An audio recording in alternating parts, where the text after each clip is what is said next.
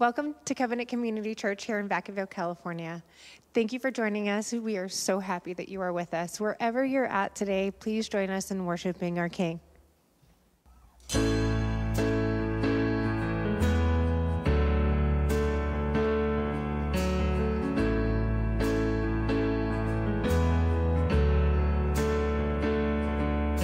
Darkness tries to roll over my bones. When sorrow comes to steal the joy I own. When brokenness and pain is all I know, I won't be shaken. I won't be shaken. My fear doesn't stand a chance when I stand in your love. My fear doesn't stand a chance when I stand in your love. My fear doesn't stand a chance when I stand in your love.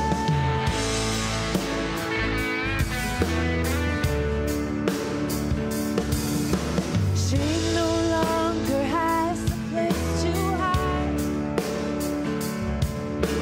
I am not a captive to the lies. I'm not afraid to leave my past behind. I won't be shaken. No, I won't be shaken. My fear doesn't stand a chance when I stand in your love. My fear doesn't stand a chance when I stand in your love. My fear doesn't stand a chance when I stand in your love.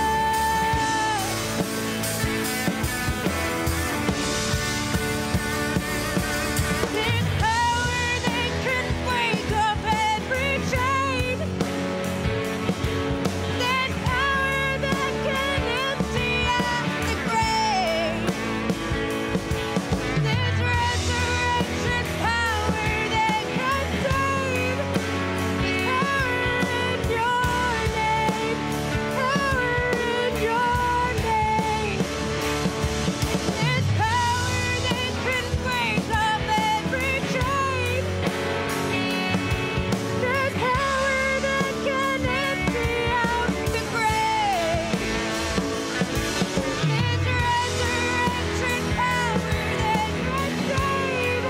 There's power in your name.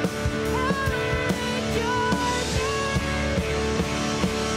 My fear doesn't stand a chance when I stand in your love. My fear doesn't stand a chance when I stand in your love. My fear doesn't stand a chance when I stand in your love. So standing in your fear doesn't stand a chance when I stand in your love. My fear doesn't stand a chance when I stand in your love. My fear doesn't stand a chance when I stand in your love.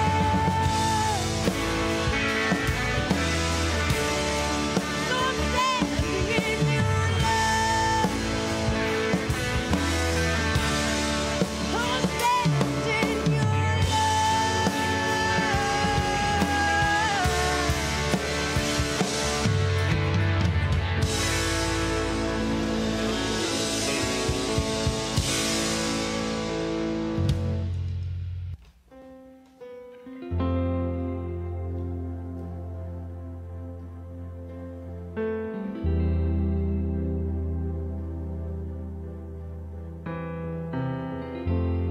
With everything going on in the world, there's so much fear hovering over us.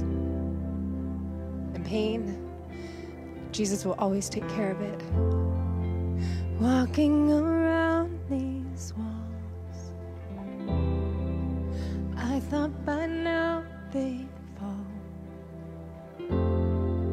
but you have never failed me yet.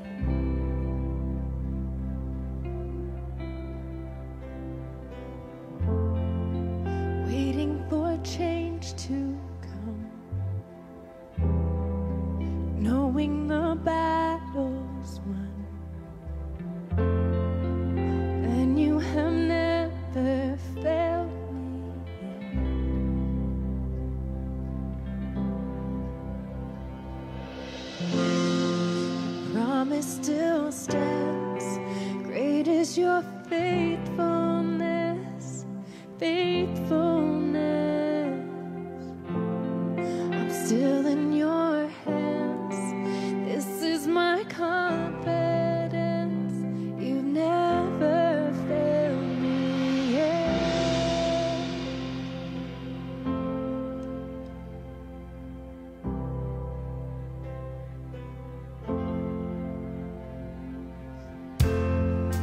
I know the night won't last. Your word will come to pass. My heart will sing your praise again.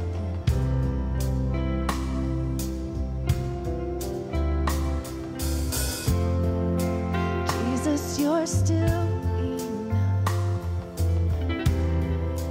Keep me within your love. Oh, my heart will sing your praise again. On even through the storm, your promise still stands. Great is your faithfulness, your faithfulness. Still in your hands. This is my confidence. You've never failed me.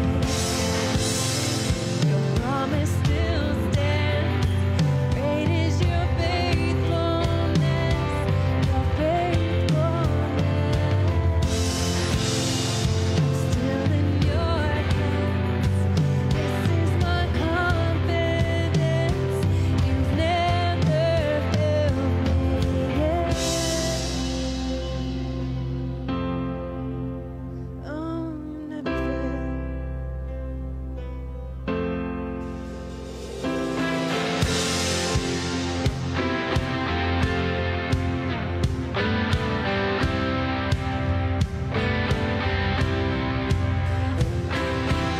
Through the test of time,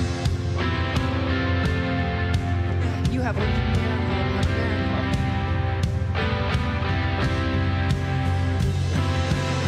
I've seen you move the mountains, and I believe I'll see you do it again.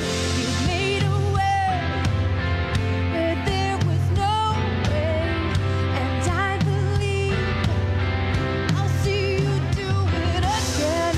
You made a way where there was no way, and I believe I'll see you do it again. I've seen you move the mountains, and I believe I'll see you do it again. I've seen you move the mountains, and I believe I'll see you do it again. You made a way where there was no way, and I believe I'll see you do it again. Oh, we'll do it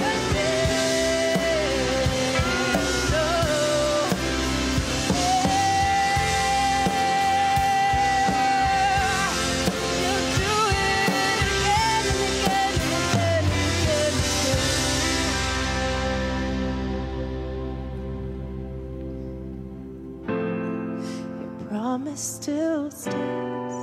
Great is your faithfulness, faithfulness. I'm still in your hands. This is my confidence.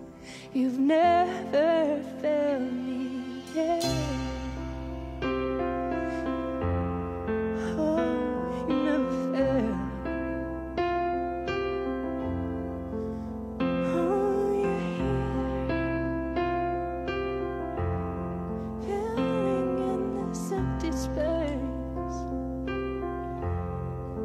Keep us in your light. Good morning, church. As we continue in our time of worship, we're going to enter into time of prayer to give our thanksgiving and to the Lord and lift our prayers of the church. I came across a verse this week in a devotional, and I thought it was fitting as we enter into this season with an election looming. And it's 1 Peter chapter 3, starting at verse 8. It says, "Finally, all of you have unity of mind, sympathy, brotherly love, a tender heart, and a humble mind. Do not repay evil for evil or reviling for reviling, but on the contrary, bless, for this you were called, that you may obtain a blessing. For whoever desires to love life and see good days, let him keep his tongue from evil and his lips from speaking deceit. Let him turn away from evil and do good. Let him seek peace and pursue it. For the eyes of the Lord are on the righteous, and his ears are open to their prayer, but the face of the Lord is against those who do evil." Would you join me in prayer, please?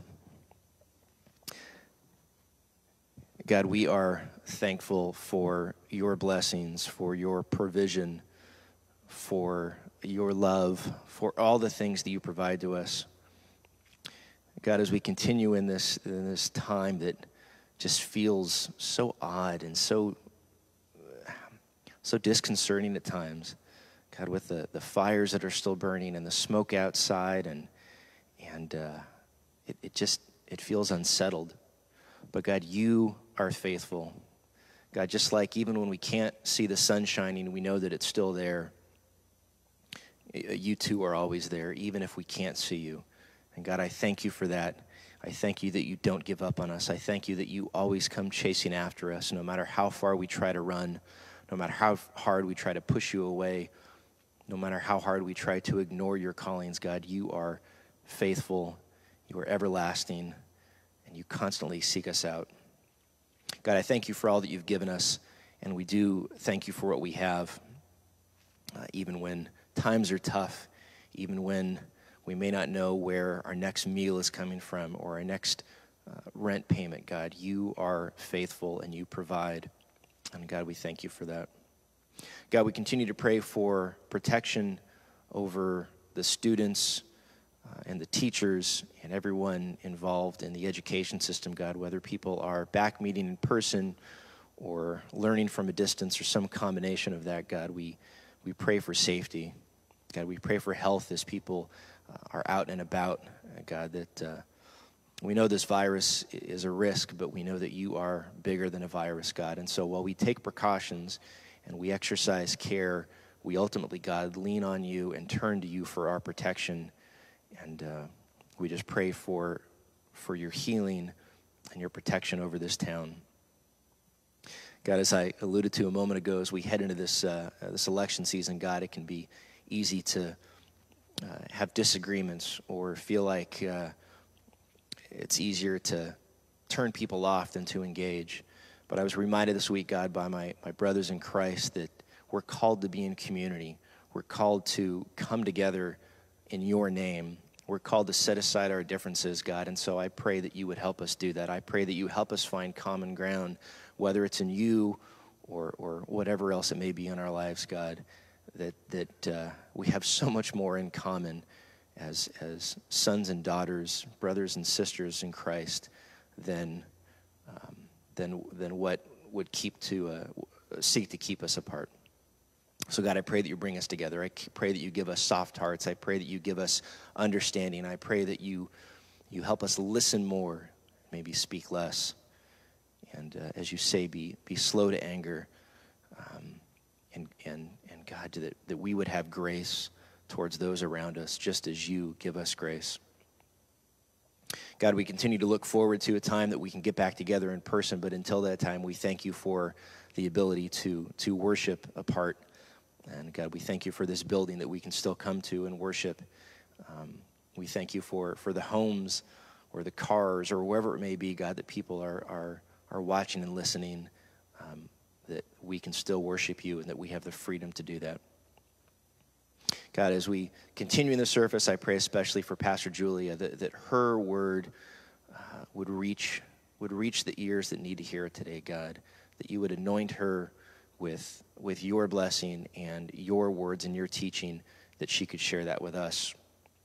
and that would hit home right where it needs to. And now, God, as we continue in our time of worship and singing our praises to you, we turn to the words that your son gave to his disciples all those years ago, and that millions of other Christians around the world pray together, God, and we take a comfort in those words, in what that prayer says, and in that we are joining in the body of Christ. And so together as one voice we pray, Our Father, who art in heaven, hallowed be thy name. Thy kingdom come, thy will be done on earth as it is in heaven. Give us this day our daily bread, and forgive us our sins as we forgive those who sin against us. And lead us not into temptation, but deliver us from evil. For thine is the kingdom and the power and the glory forever. Amen.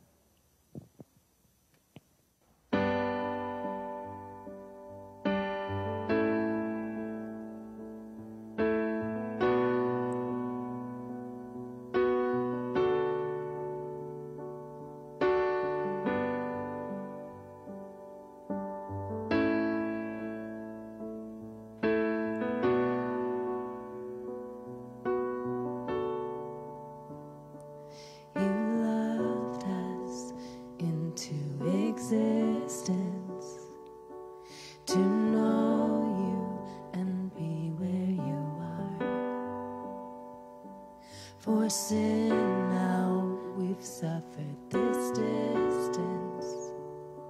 For love you've suffered the cross. God of mercy, we are here. All your ransomed souls to see. We thank you for saving us, oh Jesus. You've overcome. We thank you for saving us, oh Jesus. You've overcome. Salvation because of you, Jesus. My life now is held in your hands. Your promise to always be with us. Your kingdom forever will stand. God of mercy, we are here. All your ransomed souls to sing. We thank you for saving us, oh Jesus. You've overcome. We thank you for saving us, oh Jesus. You've overcome. We thank you for saving us, oh Jesus. You've overcome. We thank you for saving us, oh Jesus. You've overcome.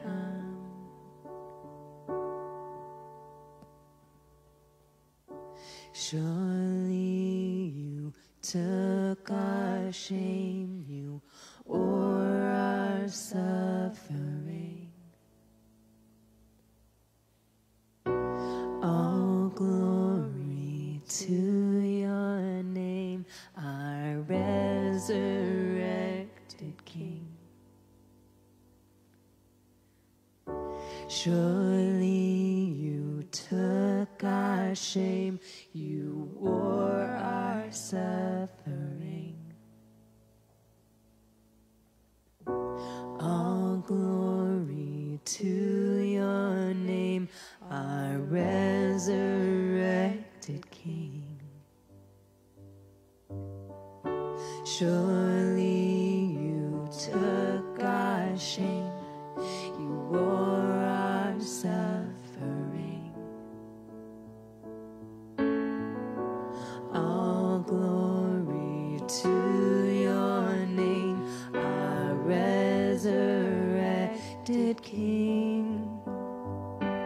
we thank you for saving us. Oh Jesus, you've overcome. We thank you for saving us. Oh Jesus, you've overcome. We thank you for saving us. Oh Jesus, you've overcome. We thank you for saving us. Oh Jesus, you've overcome.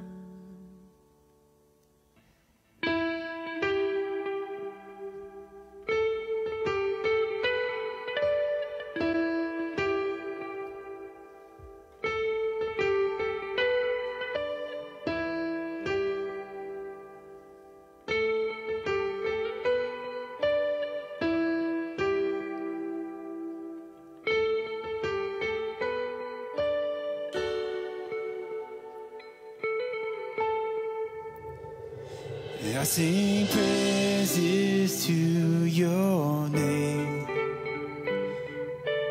praises to your name, a name that's so much higher than all name.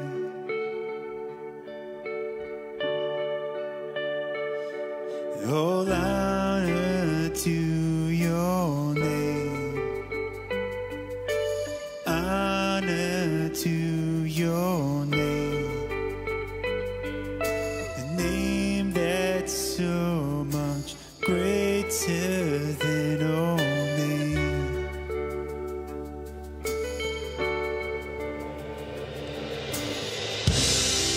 Be lifted up,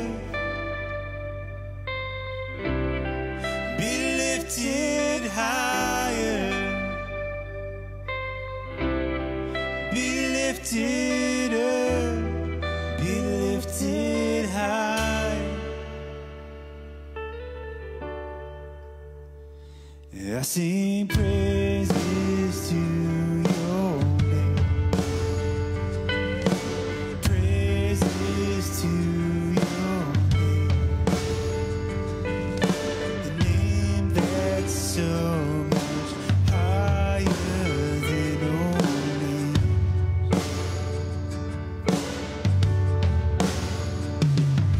All honor to your name, honor to your name, the name that's so much greater than all names.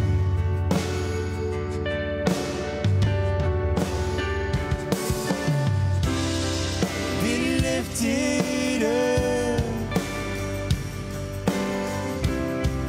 be lifted higher, be lifted up, be lifted high.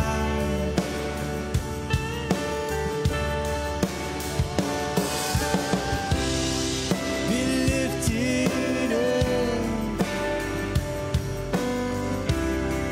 be lifted higher, be lifted up, be lifted high.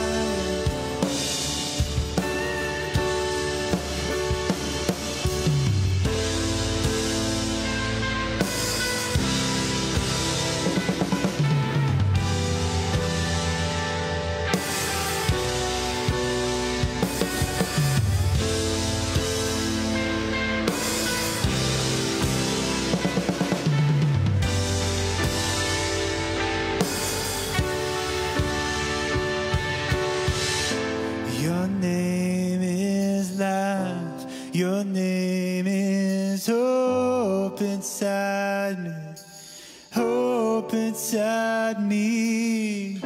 Your name is love, a love that always finds me, always always finds me.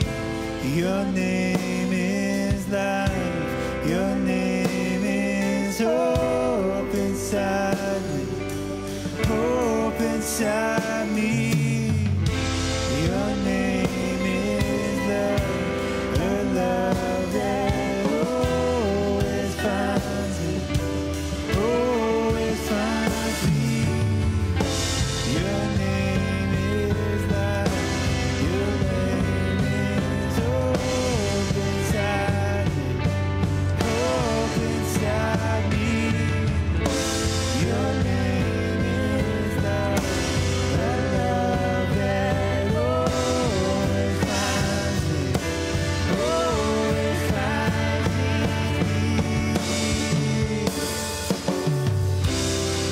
Be lifted up. Be lifted higher.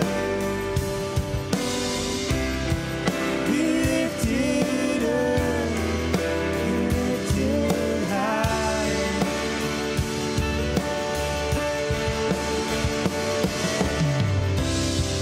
Be lifted up. Be lifted higher. Be lifted up. Be lifted higher.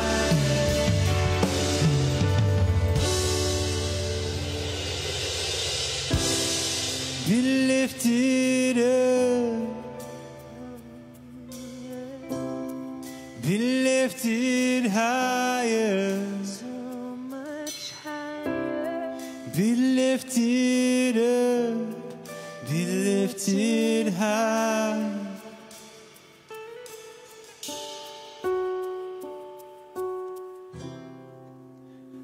Please bow your heads with me. Lord, we love you and we thank you and we praise you for this opportunity to be together. Lord, we pray with all the craziness in the world right now, that you are the one thing that every person who hears this message, who watches this, who listens, focuses on you. Lord, I pray for Pastor Julia as she comes to deliver this message. I pray that every single word that's spoken, every story told, every reading of your word, every illustration she gives, brings a person closer to you. If they already know you, fantastic, it brings them even closer. But if they don't know you, I pray that something that she says changes that. Because no one's guaranteed tomorrow. Lord, we love you and we thank you and we praise you. We pray all of these things in your Son's most holy name. And the church said, Amen. Well, good morning, church. I'm excited to see you through your screen this morning and pray that God is meeting you in a profound way. I wanted to take just a brief moment to highlight a couple things that are coming up in the church that as we have this opportunity to walk together, to live lives of faith together, I think might be helpful.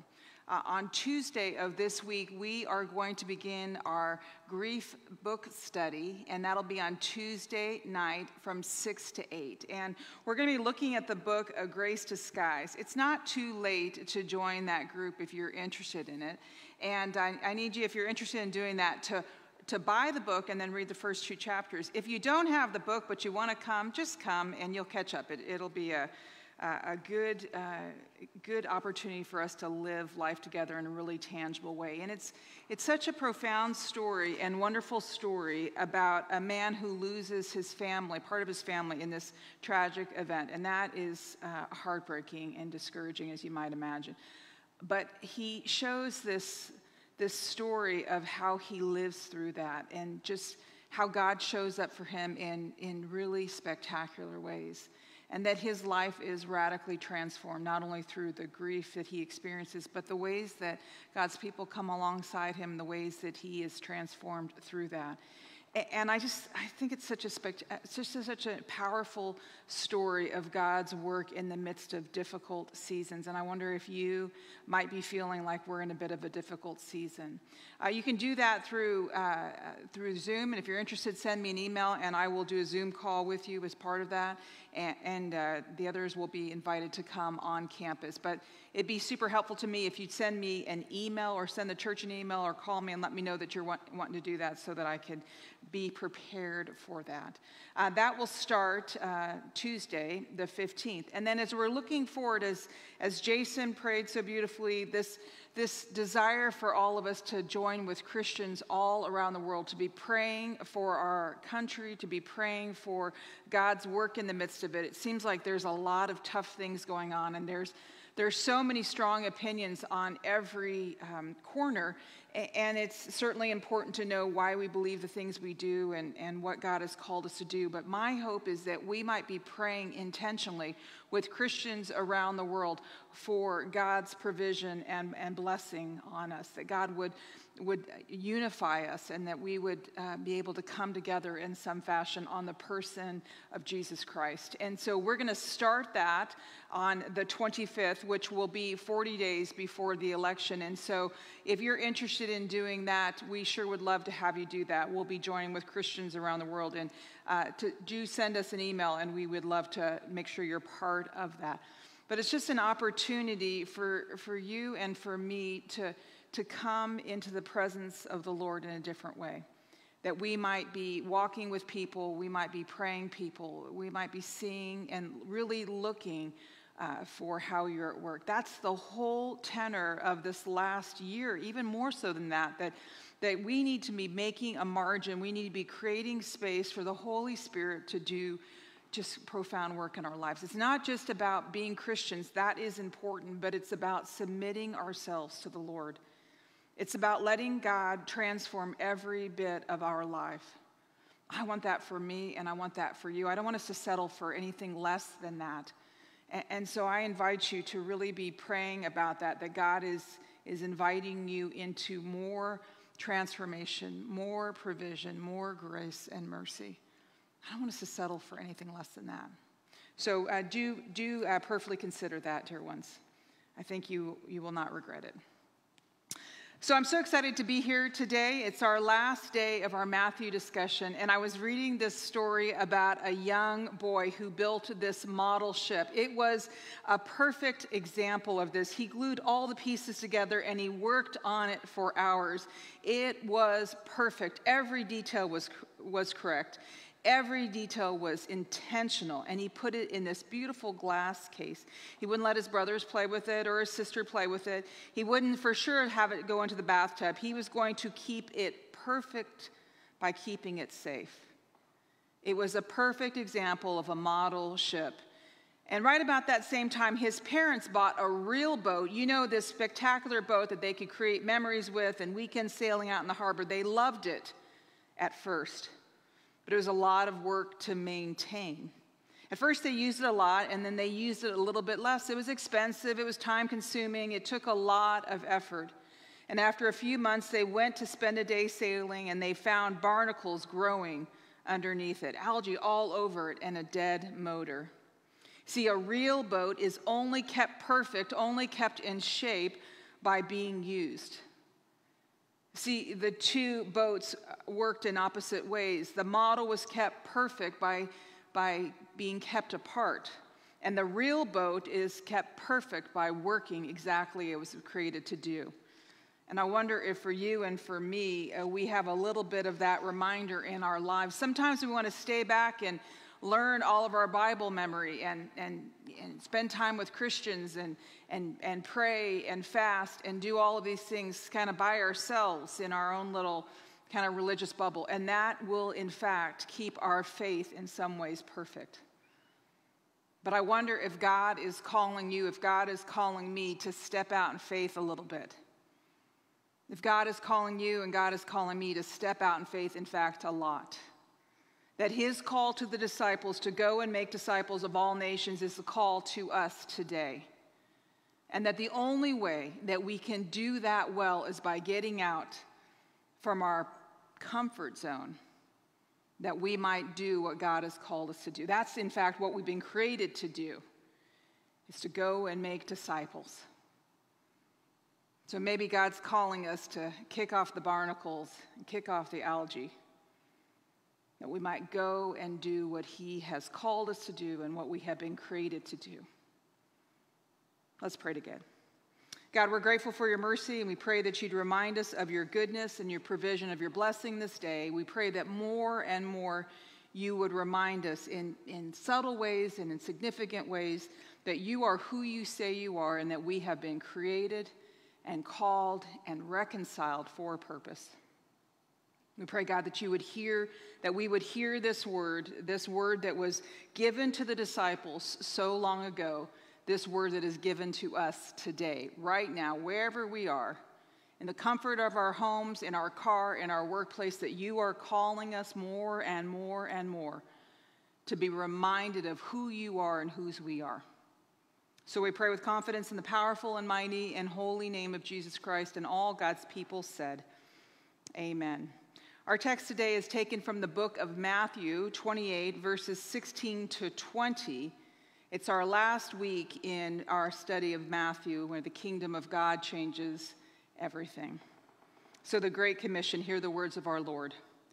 Then the 11 disciples went to Galilee, to the mountain where Jesus had told them to go. And when they saw him, they worshipped him, but some doubted. Then Jesus came to them and said, all authority in heaven and on earth has been given me. Therefore, go and make disciples of all nations, baptizing them in the name of the Father and of the Son and of the Holy Spirit, and teaching them to obey everything I have commanded you. And surely I am with you always to the very end of the age. So these words to the disciples are the same words to us. And he starts off first and foremost, say that 3 times quickly, first and foremost, saying to the disciples to go. In verse 16, it says, then the 11 disciples went to Galilee, to the mountain where Jesus had told them to go.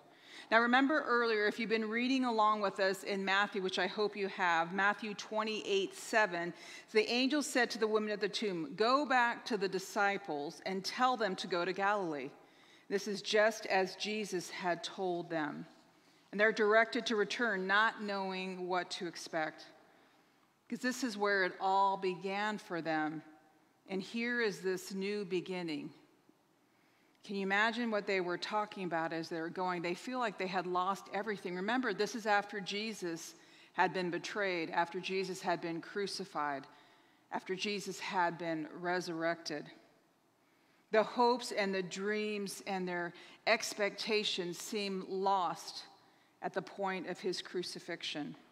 And they're on their way trying to be faithful, even though they're discouraged, even though they're bewildered, trying to see what God has for them next.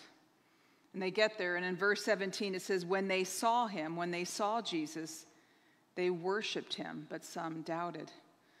So they saw him here. Now the other Gospels tell multiple stories of Jesus showing himself after he's been resurrected. And they likely had seen him before, but in the story of Matthew, he focuses on these momentous, profound moments right before he is crucified and right after he is resurrected.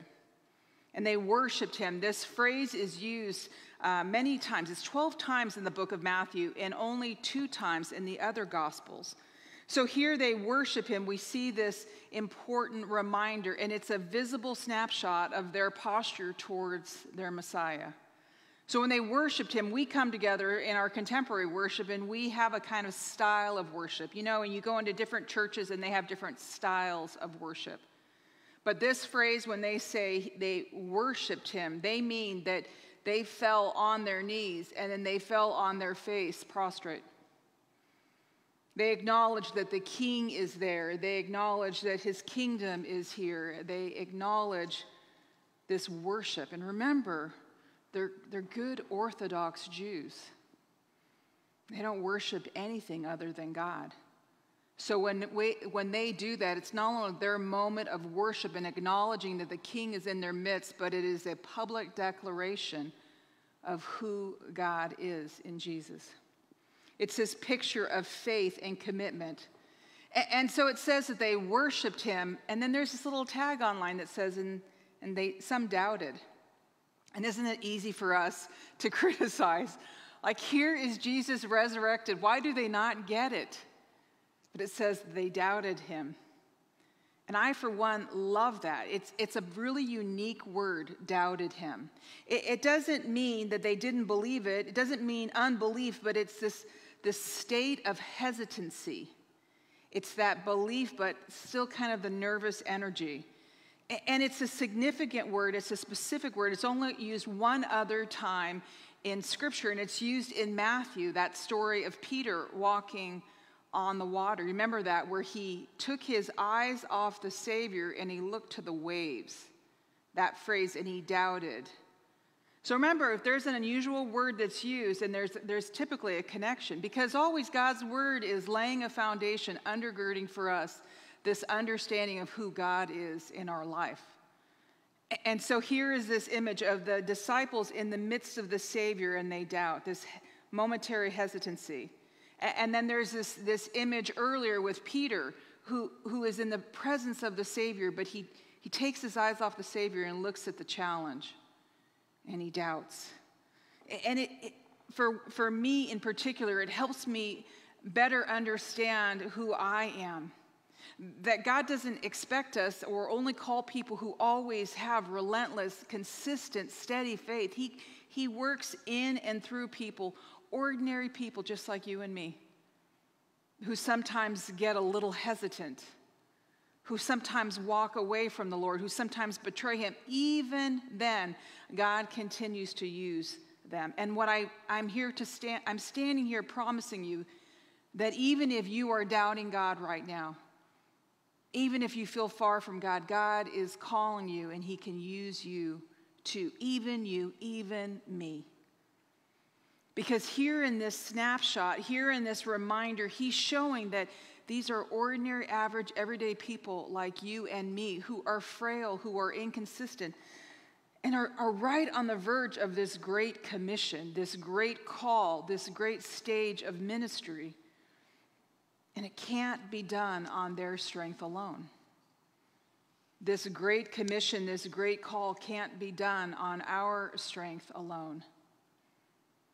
And if that was just it, if it was just, oh, the people doubted, oh, you doubted, oh, the people walked away from God, oh, we walked away from God, that would be a terrible story to tell. And it wouldn't make any difference in our lives. But it doesn't just stop there, dear ones. We know how the story ends.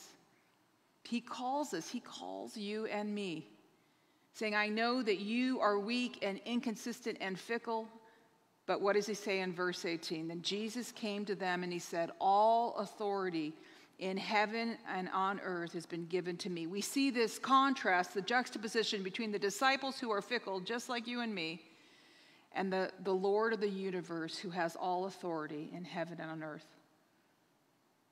People who don't fully get it, and the Savior, the Lord, who fully understands why he's there. It begins to remind us this totality of God's power and authority. And I had forgotten and was reminded again this grand scope, this grand sweeping statement of God's total power in all areas of his life. And just in this little snapshot, the four alls: all authority to make disciples of all nations, to obey all that he's commanded, and he will be with us always. There's this connection of God's power in the midst of the disciples' weakness. In that moment when they're so overwhelmed and discouraged, God is so much bigger than that. It is a reminder for you and for me that no matter what is going on, God is there in the midst of it. All authority to make disciples of all nations, to obey all that I had commanded, and he will be with us always. And there is this shift here where Jesus' ministry in Matthew has been marked by his humanity, except for the glimpse of the transfiguration, which was a bit unexpected, but they did not fully understand. And he moves here from their fragility, their inconsistency, their hesitancy, their doubting, to his full authority and power in the midst of that. And consequently, we see that. We know that, we understand that, and it gives us, and hopefully the disciples, the assurance to step out in faith. So the disciples are called to go, and we are called to go and make disciples. The challenge is, which was summarized by the late Sam Shoemaker, who was a bishop in the Episcopalian Church, that the Great Commission, he says, of the Lord has called us to be like Peter, fishers of people. But we have turned this commission around so that we have become merely keepers of the aquarium. Occasionally I come to take some of the fish out of your fish bowl and I put them in mine, and you do the same with my fish bowl. But we're all tending the same fish. And so here God's word for us is to go and make disciples. That's our call. In verse 19, he says, therefore. Remember, if you see therefore, there's a little like neon arrow going, okay, this is where it really gets good. This is where we're supposed to pay attention.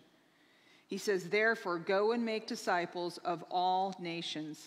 See, we hear that today, and it doesn't really make much of an effect on us. We go, yes, of course, we're called to go to all areas, to all people, that we might bring them back into a relationship with the Lord. But for the Jews, and specifically, this was a mostly Jewish audience, it would have not only been surprising, it would have been downright offensive. Remember, if you were reading in your book of Luke, that Jesus went to the synagogue and he read out of Isaiah 61. You remember where he tells them all about the messianic promise and that he is there to fulfill that. Everyone is overjoyed. They are so delighted. And then he goes on to clarify that the Messiah was there to save the Gentiles, the non-Jews, as well. And they were angered so much that in Luke 4:28 and 29, it says they sought to kill him. So they want to be the recipients of the Messiah. They've been waiting for the Messiah, but the idea of the Gentiles being included in that promise and provision just completely floored them. And it's just more and more a reminder of how God's people miss it when God is revealing himself in his plan and his call to God's people. If you look back on Matthew, as we've been reading through Matthew, there have been these nuggets of truth, this thread that's gone throughout the book of Matthew, laying down this foundation, but they don't get it. They don't fully understand. That God would be calling them, a mostly Jewish audience, to be offering and to be proclaiming the good news to people who were non-Jews. In chapter 1, you remember that Matthew gives the genealogy of the Lord, and he lists 3 Gentile women, Tamar, Rahab, and Ruth. And you can imagine that if Gentile people are part of the lineage and the genealogy of the Savior, then they might in fact be part of God's spiritual family. In chapter 2, the Gentile Magi come from afar to worship him, the King of Jews. In chapter 3, John the Baptist is introducing Jesus, and he says, you can't earn this salvation. In chapter 4, Jesus begins his ministry in Galilee, and it says to Galilee of the Gentiles. And the people will sit in darkness, have seen a great light. In chapter 5 through 7, we spent some time in that. He makes it clear that the law and the bloodline will not save anyone, only the grace of God in the matter of the heart. In chapter 8, there is this story of the centurion's faith. This Gentile servant was sick, and he asked Jesus to heal him. And do you remember what he says? I have not found such faith in anyone in Israel. And in chapter 10, he sends out the disciples with the good news, and he continues, I'm sending you out like sheep to be surrounded by wolves.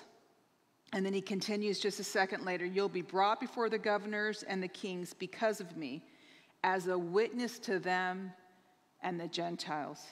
So he's laying this foundation through God's mercy that the Jews would understand that the Gentiles are included, but they just don't get it. God is surprising them in the midst of it. And if God's word is written for us and valuable for instruction in our lives today, which it absolutely is, I wonder if God is surprising you and calling you to make a disciple of someone that seems completely out of your comfort zone. Even more than that, someone that seems completely offensive.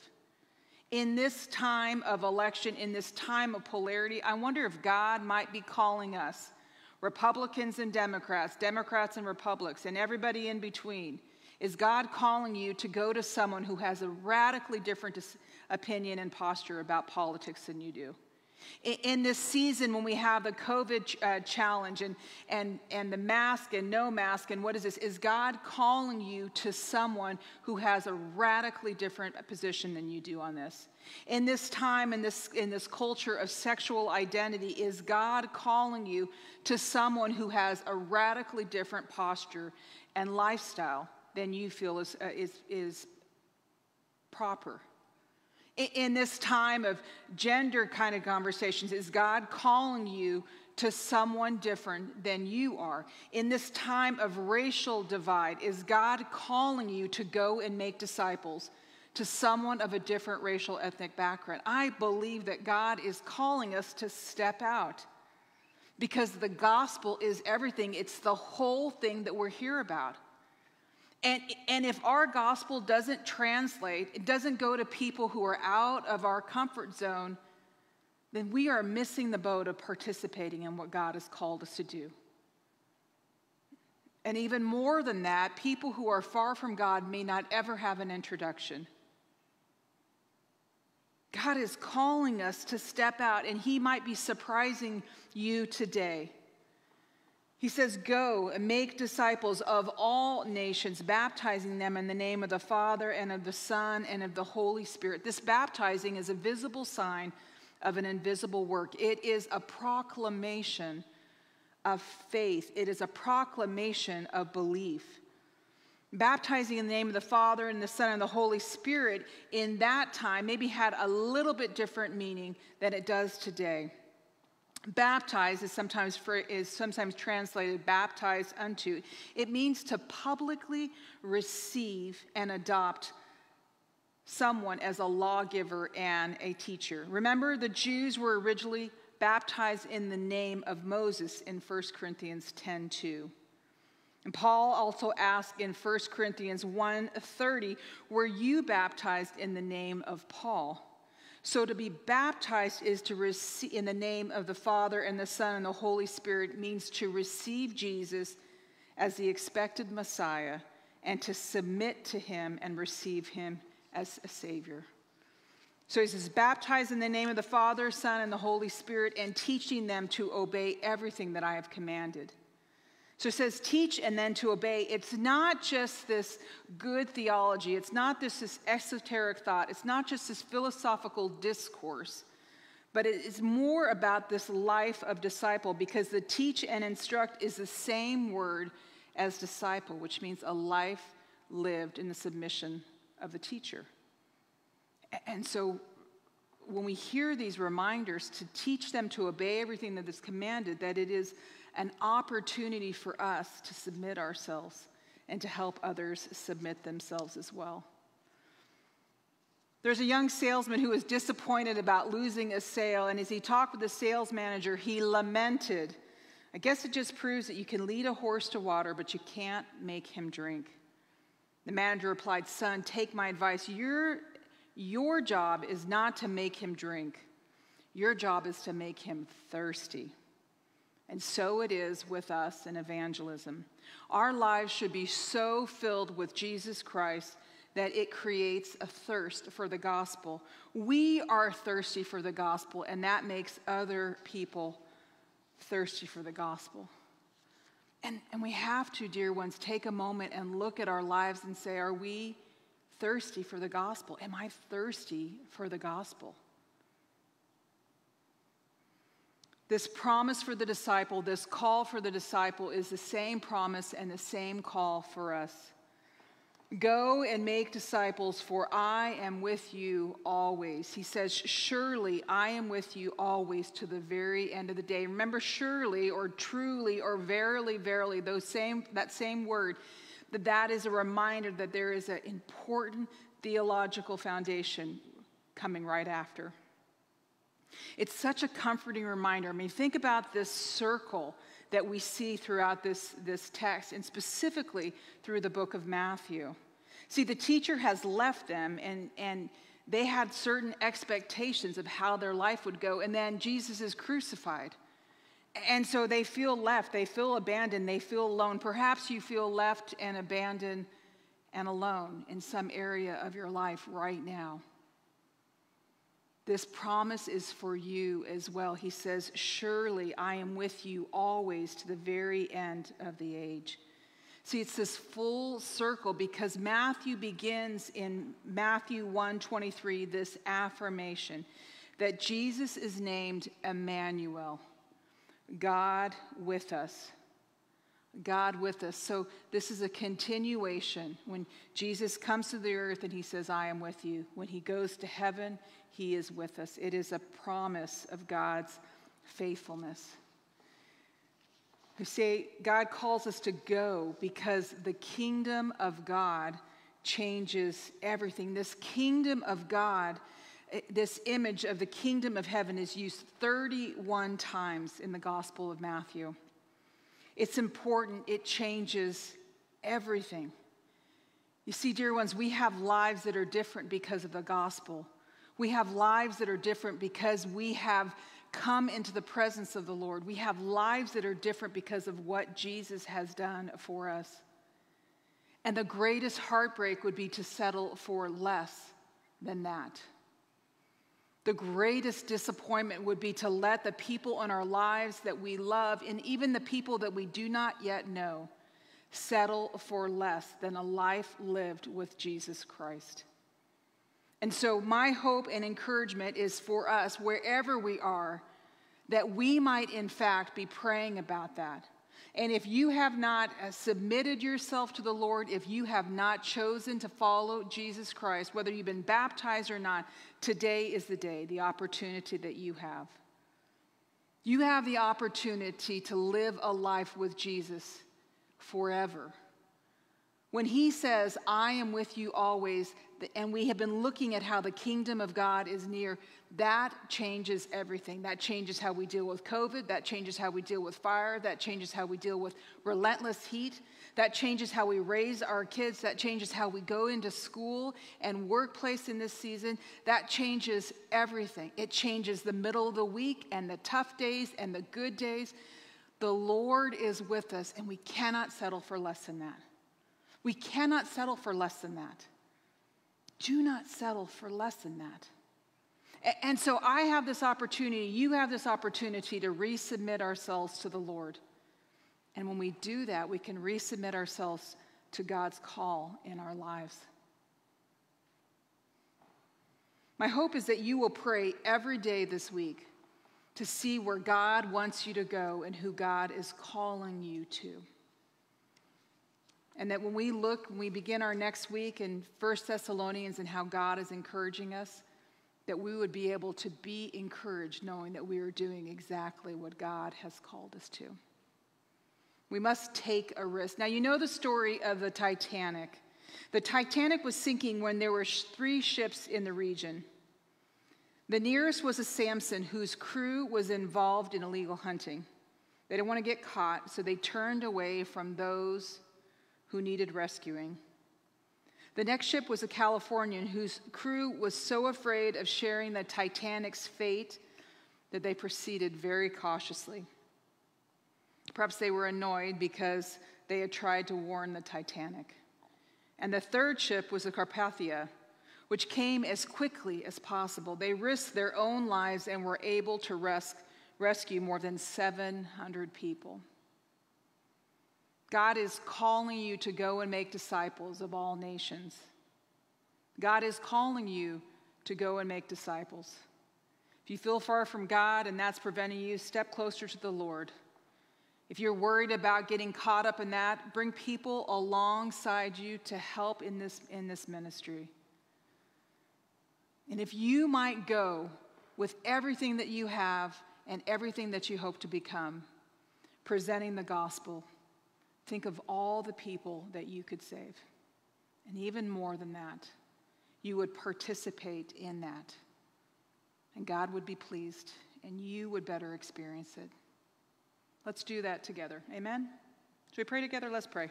God, we're grateful for your mercy and the ways that you show yourself to us. We pray that more and more you would remind us of your goodness. For the opportunity we have to give you thanks, we do give you thanks. And we pray, God, that more and more you would use us for your purpose. So it's with confidence and hopefulness we pray all of these things in the powerful and mighty and holy name of Jesus Christ. And all God's people said, amen. We're going to enter into our time of giving now, and I also like to add in thankfulness into it as well. However, there are 3 ways that you can give. You can give via email at www.cccvv.org, or you can text to 84321, enter the dollar amount, and send. Or you can also send mail, old-fashioned way, that way, at 3870 Alamo Drive, Vacaville, California, 95687. In my devotions this last week, God brought something to me. And I felt him whisper to me that a heart of gratitude hosts a joyful home. And I wrote it in my mirror for my girls and I, because it's something that I really, really want to remember every day. Because it's really easy to fall into the sadness and depression or anger, frustration, whatever, of everything that's going on. But yet our thankfulness will help to remind us that he is always there with us. And then as we give in our tithing and gifts and time, he fills us with the joy. And we give with a heart of gratitude versus obligation. And that's how he gives and how he demonstrated as he walked here on life. And so I wanted to share that with you because it really hit home with me. So thank you for letting me share that. If you would join me in prayer now. Father God, thank you that no matter what may come, that the battle is already won. That your promises forever stand. You never fail. You will always see us through. For we are your children and your treasure. So as you give, we demonstrate in the same way as your example. And we give with a heart of gratitude and thanksgiving. And we ask you to take our giving and bless it. And let your will be done, and let your glory be seen to the ends of the world. We love you. We seek you out. We praise you in Jesus' name. All God's children say, amen.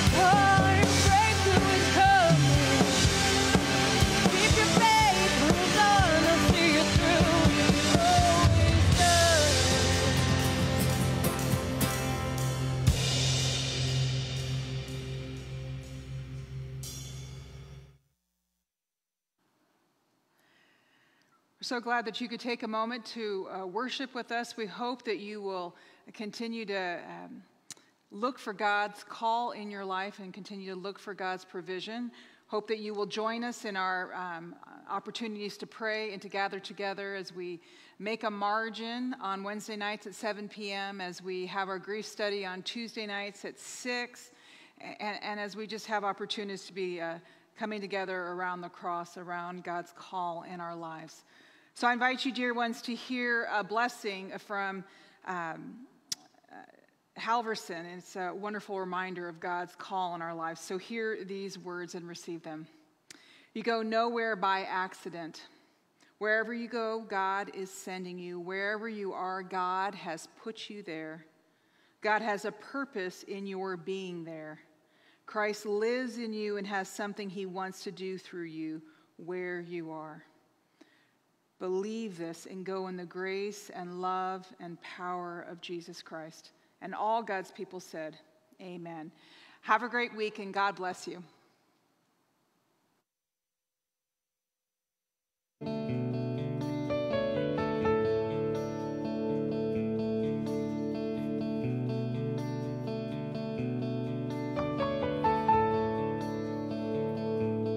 Walking down this road, frail and weak, restless, oh so restless. These desires I don't want to own. Lord, I reach out to you. You always know what to do. I'm calling out to you. Come and see me through. Hear me now. Hear me now. 'Cause this promise I have made,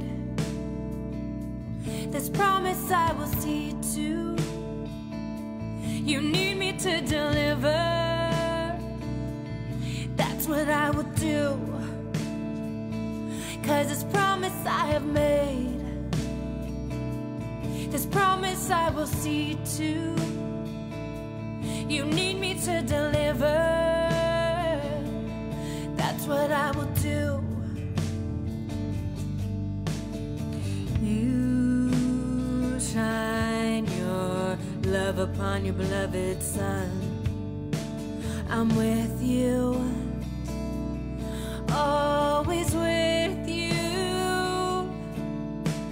In weakness, your strength empowers to allow your glory to rise you up for all mankind. Hear me now. Hear me now. 'Cause this promise I have made,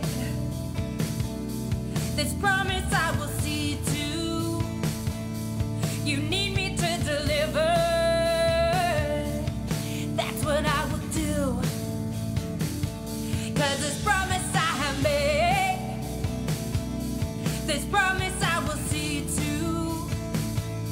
You need me to deliver.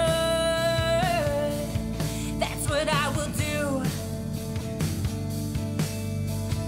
Victory will be seen with the rising sun.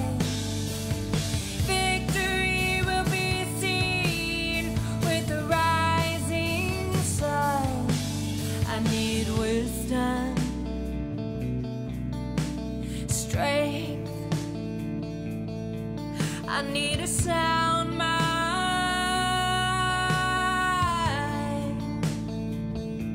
My spirit is willing, my body is weak. Hear me now. Hear me now. I'm waiting